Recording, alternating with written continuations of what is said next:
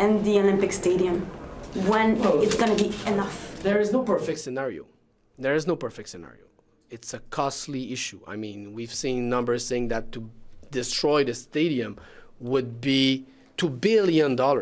So between putting more money to get rid of it or putting a smaller amount of money to keep it, it's still a symbol of Montreal and of Quebec. So I think it's the less worse decision that has been taken. I think that it's a lot of money. It's going to cost $870 million. I think that it's an important and necessary investment to preserve the Stade Olympique. But again, we need, during the works, we need transparency.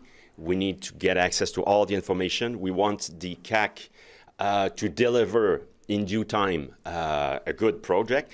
But again, they need to provide us with a business plan. We need to have a business plan in order to make sure that we will have activities that will take place and justify that huge investment. So we need to have, and the CAQ needs to develop a business plan.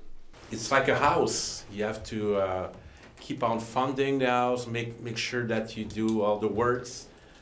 It's a piece of art, a piece of our history, and it's in Hochelaga Maisonneuve. It's very important. Maybe some of you know that I'm not in a conflict, but I have a house next to the stadium. So I can tell you that the stadium put a lot of energy in this area, and it's very important for Eastern Montreal. So I think it's they decide to take a decision, and I have to say that thank you for that. That need some guts, and I have to say good word to Minister Caroline Proulx.